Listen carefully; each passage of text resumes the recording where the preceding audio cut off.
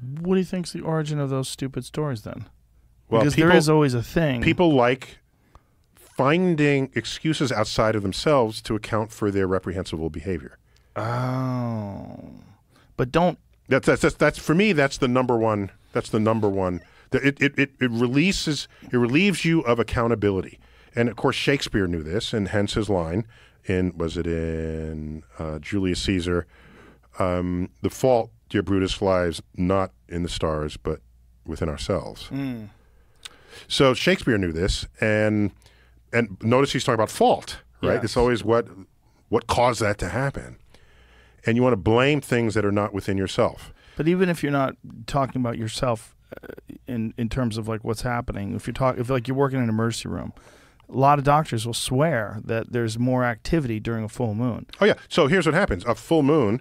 Oh, by the way, what you really have to test is there more activity during a full moon when it's overcast at night, when no one sees the full moon? So what you have is a self-fulfilling